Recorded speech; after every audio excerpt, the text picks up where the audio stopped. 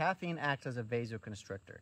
That's a fancy way of saying it narrows the blood veins in your brain. So when you've been taking caffeine for a long period of time and then you stop, your body has gotten used to the caffeine stimulus.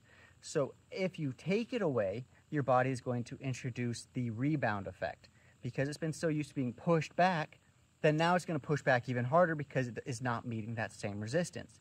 This will lead to those blood vessels expanding to a more open position, which will then put pressure on your brain, leading to that common caffeine fatigue headache that is painful. One of the other things that happens in caffeine withdrawal is that because your body has spent so much time building up new adenosine receptors, which I mentioned in a previous video, then now when the caffeine is taken out and no longer blocking those receptors, then more adenosine is able to rush in and fill those open receptors, and now there's more. That leads to that feeling of fatigue and grogginess, because now adenosine is more readily available to be consumed and taken up. This is because our body is very good at regulating itself and looking for balance.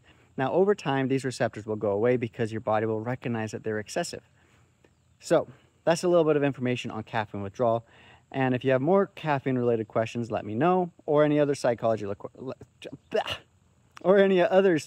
questions, let me know.